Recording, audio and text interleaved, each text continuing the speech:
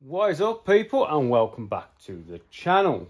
Right, so I've whipped out these throttle cables, trying to figure out what was holding the revs. It can only be a cable, because there's nothing electronic that controls these throttle bodies. And if it was air getting in, then it would have just shot up and stayed there. As it was intermediate.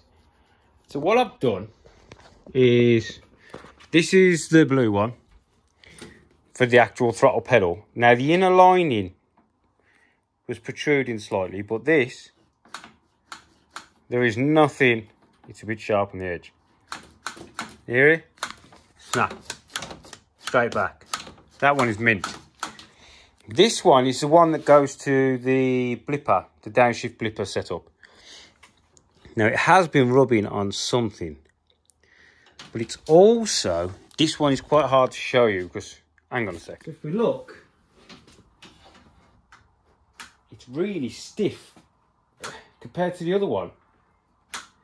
So that, and I have been pulling it quite a lot. So I think maybe this one was the issue. See? And it had a bit of a bend in it there where it went through the floor. So I'm thinking, because that basically looped back on itself like that. I think, Jesus, how stiff it is. I think it was this one. Because you could see in the video, as I was activating the stick, it was up and down in the revs. So I think this cable is the one that's failed.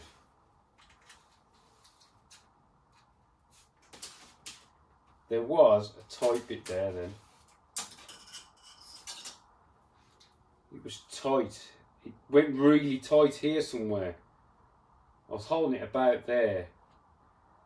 So somewhere inside there, it might be that. That might have got really hot at some point. And it could have melted the internal sheathing. Because the end of the cable is really clean looking, you know what I mean? So I think, let's put it back in. To be honest, the whole thing is quite stiff.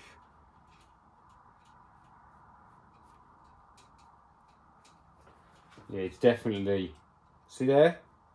That is a stiff.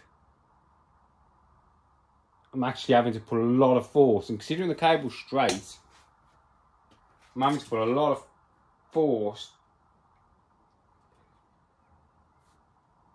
to get that through, wherever that is. So if we take that out now, it is, look, it's there. So whatever this was has melted or damaged the internal, you know, the clear plastic. That's got to be the issue. Because it was fine on the first time out. So the first 15 minutes, which you lot didn't see, because the camera decided to shit itself. Well, it's not the camera. You know the plugs I have in here, these plugs. Yeah, which go to the buttons. I think this one has got some debris in it or something from the welding, because I plugged that one in and it worked, but it only worked for the second time out. These are my little buttons. So if you think, the first time out, 15 minutes, it was fine. The second time out, the car had been sitting in the pits hot. I think that may have contributed to that failure. So then when I've gone out, I've only done a couple of laps, temperatures got back up, and that, I bet you, tightened up on the throttle cable. So even though I disconnected it from the gear stick, the issue was still there. So when I'm pushing the throttle pedal, because how I've got this set up is the throttle pedal turns the butterfly on the Weber, on the Genvis. This other cable is also attached to the Genvis. So I'm pressing the throttle pedal down, which is pulling the cable, which will be pushing this cable back inside this black thing. So I'm then letting off, well, this has held onto the cable. So I've ordered 2 new cables. These have got a nice, I mean, look out, these are all wrapped up. Yeah, You know what I mean? How easy is that? This is the same cable I've got on the throttle already, the blue one. But this inner sheath has started to come out. You know what I mean? So it was on it today anyway. So what we're going to do is rip these cables out, make new cable. That's what we're going to do now. I was a bit annoyed that the GoPro didn't work on the first time out, because the second time out the driving wasn't the best. I've watched it back and I made a few mistakes. Didn't get enough temperature in the back tyres quick enough, so I ran over a cone. And you know, it is what it is. Right, so we're going to get on to this. Let's get cracking. And my words just ain't coming out of my mouth, so I need to give in. Alright people, so what I came up with doing is basically, I'll show you. It's bloody dogs running the ragged. Yeah. So from, and then she just comes straight back.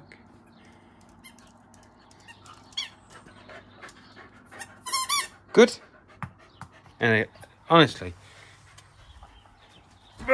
So anyway, what I decided to do is I've left the throttle pedal cable, the blue one. There's nothing wrong with it. It's perfect. So I've left that one.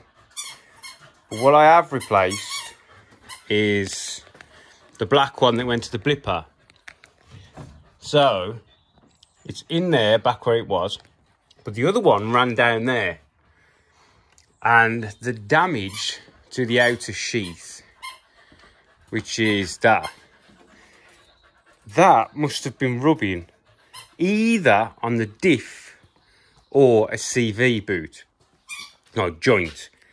And that's what's generated the heat, and then it's melted the internal and it all started to fail from there. So what I've done now is I've run it through the bulkhead.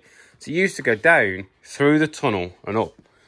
Well, now I've put it through the bulkhead inside the car. It's this blue one, so it comes across. It's still got to be all cable tied in, and loops back around into the downshift blip. So now we shouldn't have that issue. I thought it was when I did the welding, but it's not. The damage is down that end. So when I've been working in here, it must have somehow moved that cable. Yeah, so that is what I'm doing now. I'm just going to run it as it is, because it's worked for years like this. Just something went awry, if you know what I mean. So this is all going to get cable tied away. I've also put the extra nozzles in. So we've got 3 in here now, and at the minute we've got 2 under the engine bay. So I've had to put a second one in. That's the original. So I put a second one in. I need 1 more, and the only other one I've got is on the fire extinguisher that I keep in the garage. So I'm going to put that in as well, because it needs to have 6 on this system. So that's something else I've got to do. I'm also, you know, I was on about moving that screen to there. Then I decided not to. I was going to leave it there. But really now I need to go testing again, just to clarify this issue's gone away. So I might move that to there anyway. I've had a word with my friend at Custom Minis, see if he knows of a dash, now the carbon dashes, to pull over this. So take everything off, put a carbon dash over it. I really don't want to be spending too much money on this car, because things are coming up and I'm unsure. I'm really unsure what to do now. Do you know what I mean? Do I keep it? Do I sell it? Do I strip it? Do I buy a Clio? Do I build my next one? Honestly, my head is all over. So, yeah. But ideally, instead of selling this car, I should break it, take everything off it I need, and sell the car as a rolling shell. But I don't know. Anyway, I'll keep you in the loop. So that's it for now. So we've found our issue. I think we've solved our issue.